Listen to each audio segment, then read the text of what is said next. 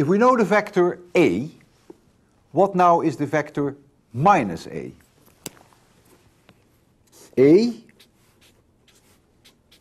equals A of x, x roof, plus A of y, y roof, plus A of z, z roof. This is the component of A in the x direction, component of A in the y direction, component of A in the z direction. If you want to know what minus A is, you multiply left and right with a minus sign. So you get minus A equals minus A of x, x roof, minus A of y, y roof, minus A of z, z roof. Notice that the x component of this vector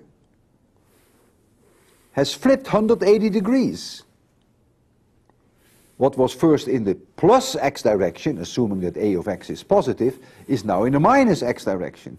What was first in the plus y direction, assuming that A of y was positive, is now in the minus y direction. So each of these individual vectors, this is a vector in the x direction, this is a vector in the y direction, and this is a vector in the z direction. Each one of these flip over 180 degrees. So the conclusion is that minus A is also flipped 180 degrees relative to plus A.